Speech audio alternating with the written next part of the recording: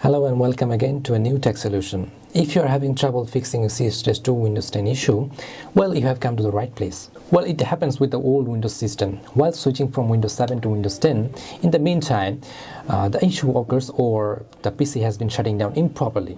So let's get started with the methods. Okay, so in our first method, which is manually shut down the PC, to do that, hold down the power button for several seconds until it shuts down properly. Then wait for a few seconds. After that, press the power button again to restart the computer.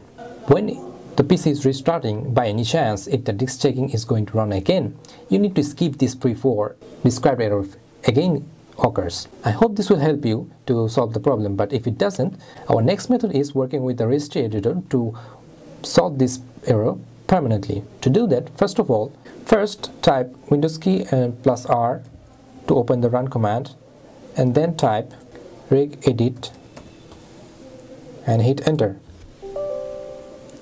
Click yes. After that, copy this directory label.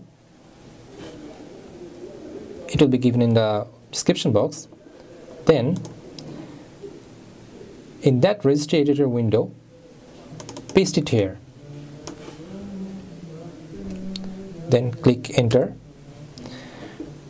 Then try to find boot execute. Double click it. Then here you have to type /k/c.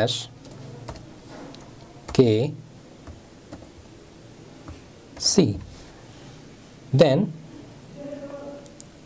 click OK.